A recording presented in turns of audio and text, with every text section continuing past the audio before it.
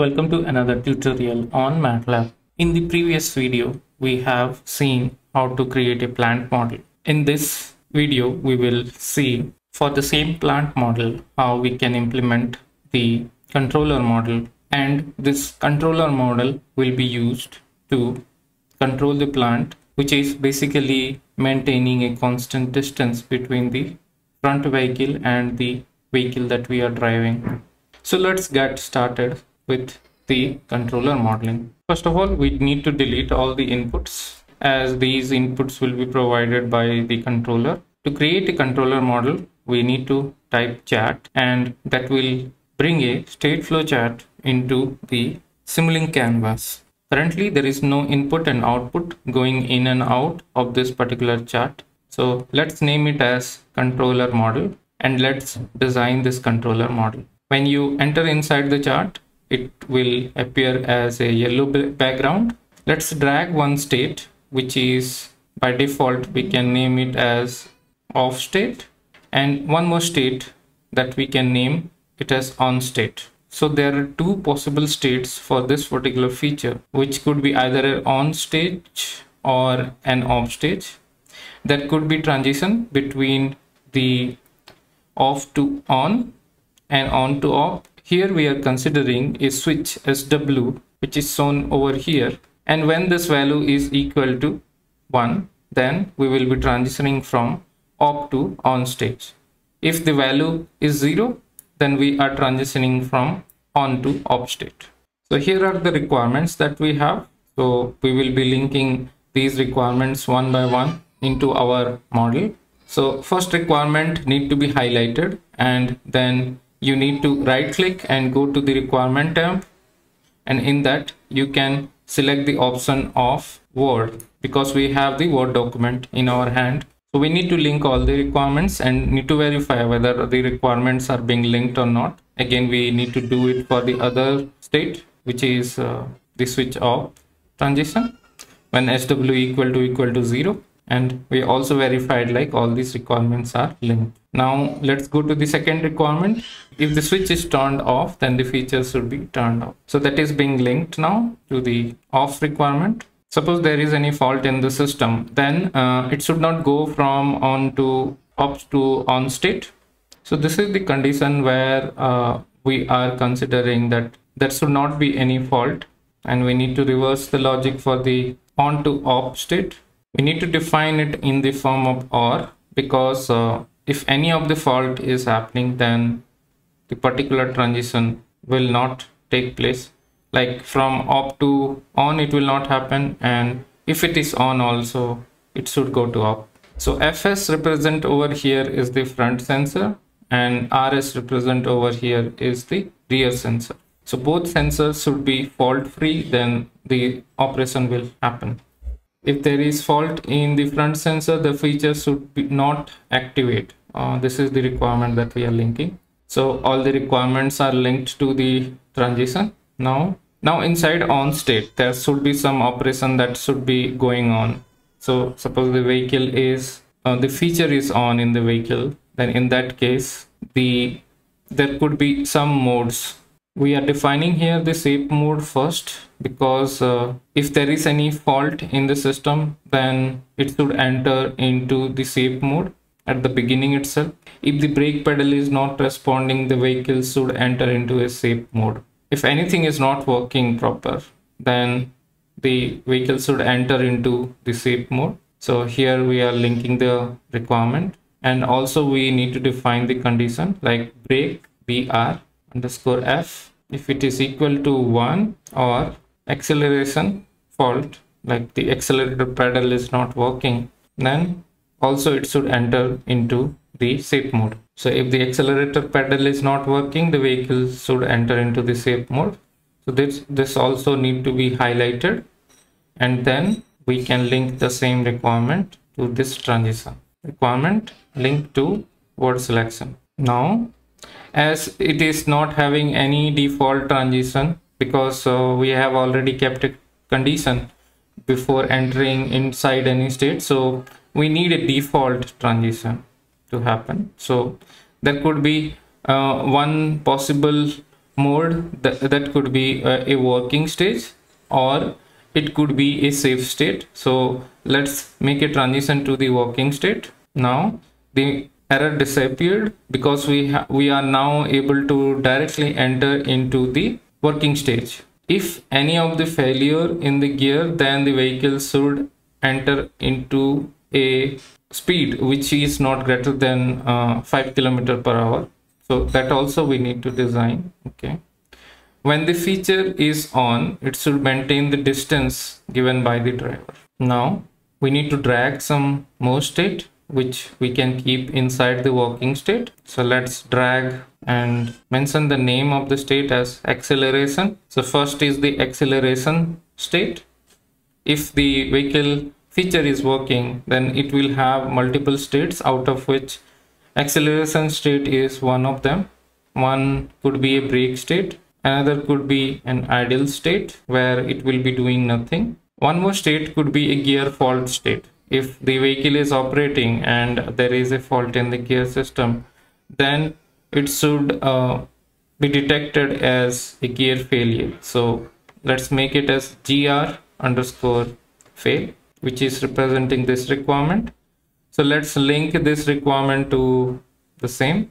Right click on the state and link requirement to the word selection. So this is done. Now we need to make transition between the acceleration and brake. So this should be satisfying some condition.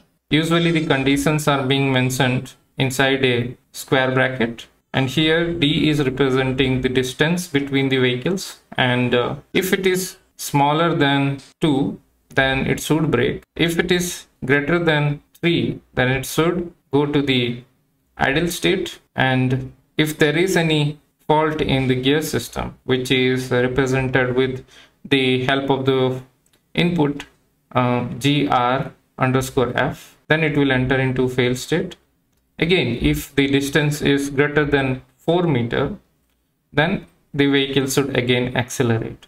So while simulating this particular model, we are getting a symbol wizard where we need to define everything, whether it could be a local, or it could be a parameter, or it could be an input. So we need to define all these things for our variables that we have defined inside this state flow chart. Now if we simulate, then we will not receive any error, and we also got some input and output. So here if we see whatever the variables that are available in the state flow, then we can see it in the model explorer, and we will be able to manipulate all these things from here also. So df is not the output, so we manipulated it. Now we need to send some output from this particular state flow chart, so that the Simulink model will receive those signals and will manipulate based on that. So as we already seen in the state flow series, there could be different stages, which could be entry, exit, and during. In case you are interested in watching that video, please look into that series. Here we are defining x is equal to 0.5, which is the 50% of acceleration, and b also equal to 0.4 in the brake state, where it will be applying some brake, and it will be happening while entering into the state. In idle condition, x will be equal to 0, and it also should be mentioned as an entry condition or entry operation. When you enter into the idle state, x will be assigned as 0. Next, b equal to 0. Here we are making both brake and acceleration as 0, and when we enter into the acceleration stage, we need to make brake as also 0. So that's how we can operate. So here we made brake as 0, and in the brake state we made acceleration as 0, and here we are making f equal to 1, which will be mentioning like whether there is a gear fault or not outside this particular state flow chart. So gr_f equal to 1 means there is a gear fault, and it will be shown outside. Now we will get the symbol wizard, and we need to mention whatever the things we have defined now as the output. Yeah, and now if we see outside, then we will be having this gear fault, brake, and acceleration as the output from this controller model. As we already know that we need to make the design look little better. So we usually use the go to and from system of blocks. So what basically it will be doing, it will be establishing connection between the design input and output. So here X is the acceleration, so we tagged it with the acceleration, and then BR is the brake, which is the output of this controller, and then we are taking individual from block by dragging that arrow, and we are making connection. This is how we should make connection to make the model look simpler and not messy. We can also add a stop simulation button or stop simulation block. So whenever there is a gear fault, the feature will be stopped automatically. Now we need to define some of the inputs into this particular system. So let's zoom out a little bit and drag some constant block and some switches like manual switch and a constant block, and make the inputs as we desire by connecting them with or through the switch with the help of the constant block. So one constant block will be turning on the feature, which could be represented with the help of value 1, and another could be with 0, which is switch off or feature is off. So we need to define by double clicking on the constant block. So the default one we are mentioning over here as off state. So the upper one we mentioned as the off state. Now we need to organize this particular block properly so that we can connect multiple switch and constant blocks. And these inputs are being connected with the help of the switch, and it is getting the input from the constant block. So that suppose sometimes if we want to change the value, then we can just double click on the manual switch and it will change the value. This way we can manipulate individual input and we can see output from this particular state flow chart, which is basically a controller model. So now we have connected all the switches, and over here if you see, the distance is coming from the plant model. So this is the area from which the distance is coming, and it is going as an input to the controller model. And here we are naming all the signals properly. So all these signals are being named properly, and we are organizing the blocks in a proper way so that it will look a little good. So let's analyze what basically happening. The plant model is receiving the acceleration as the input and the brake as the input.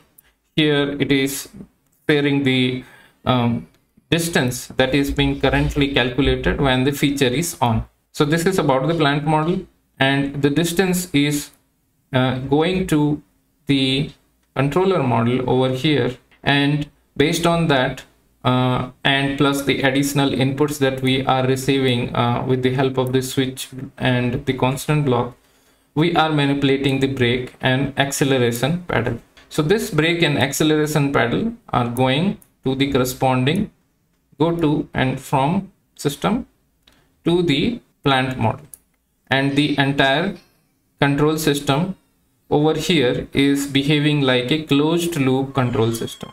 Now we are ready with the design for the controller. Let's see what are the additional features that we will be getting while creating this design from MATLAB, and we will also generate the code from this particular model and see how this code looks like.